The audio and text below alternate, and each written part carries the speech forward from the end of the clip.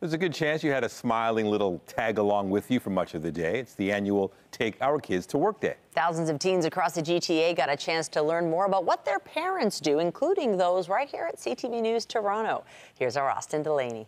So we can take any of those sources. Rowan Taylor learning the ropes with his dad in the news channel control room, with the crew keeping the channel on the air. Ottawa this hour, another day of testimony. Control rooms often referred to as organized chaos to those on a tour or not in the know. How do you remember all the stuff to press? It's so complicating.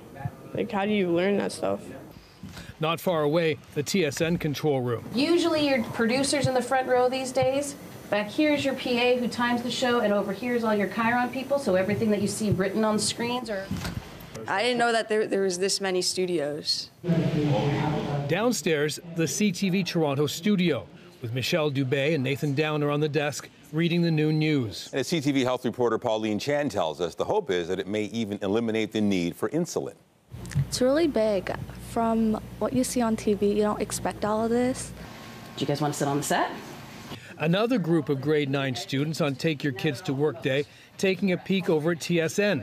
The highlight, getting a first-hand look at the set. I watch TSN a lot since my parents work here, so I find it very cool to be behind the scenes. And getting their pictures snapped. I think it's pretty cool. You know, you get to be on TV and everything, so. Would you like to be on TV?